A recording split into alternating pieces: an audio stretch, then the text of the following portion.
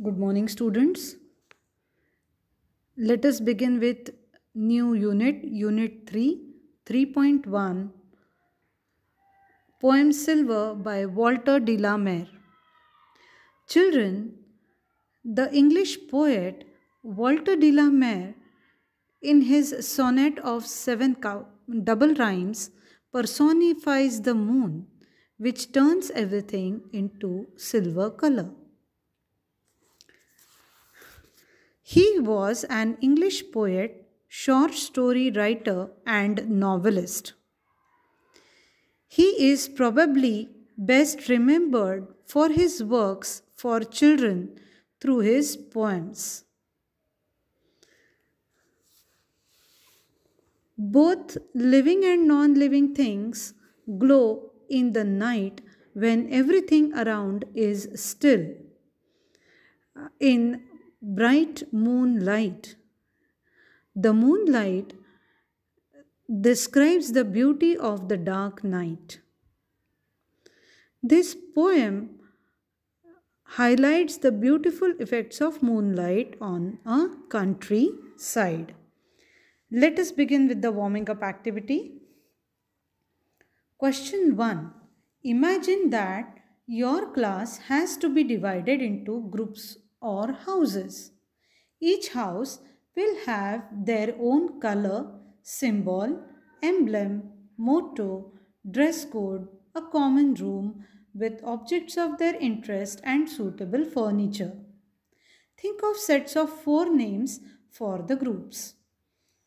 Form groups and work out the imaginary details for each set. Some suggestions are name, color, yellow, symbol, the sun, motto, health is wealth, dress code, yellow waist belt, etc. Cane furniture, green and yellow curtains, and herbariums in the common room. Let us see the table that is given on page number 59. I hope you all are ready with your textbooks, page number 59. We'll just see the table now. Category, that is metals, flowers, stars or galaxies, trees and seasons. Names. In metals, you have steel, copper, silver and gold.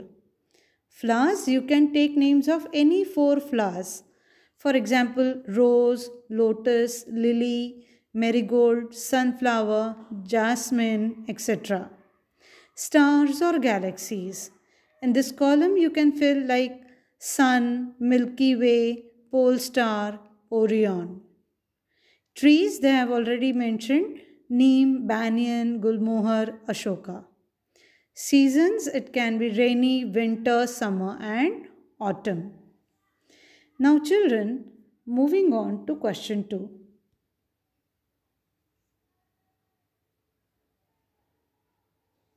Read the lines of the following poem. Guess and fill in suitable words to make the lines rhyme. For example, golden glow. Soon after dawn rises the sun. You can write in the blank space sun.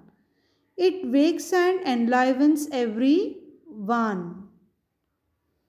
So in the underlined part, you have to blank part, you will write one.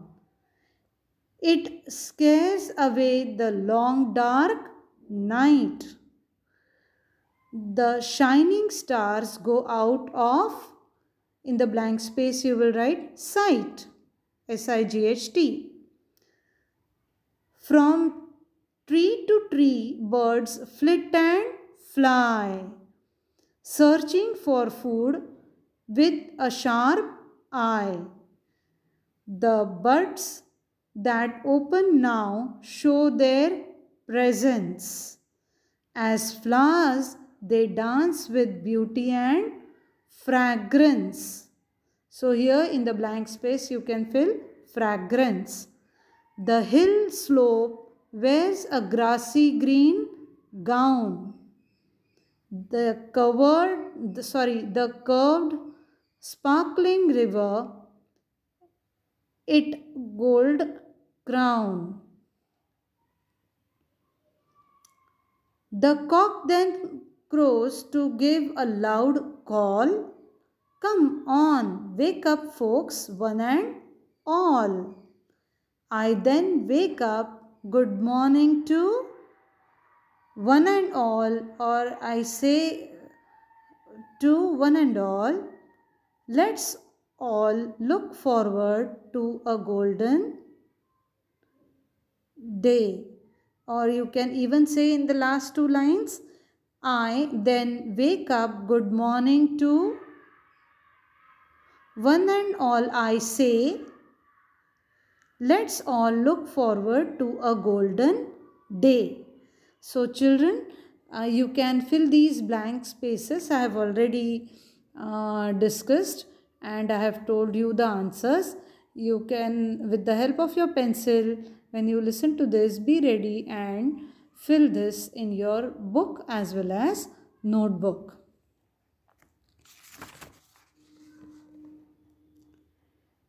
Let us do the reading of silver poem.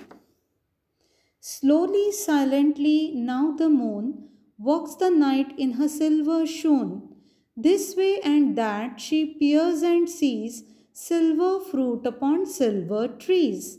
One by one the casements catch her beams beneath the silvery thatch. Couched in his kennel like a log, with paws of silver sleeps the dog.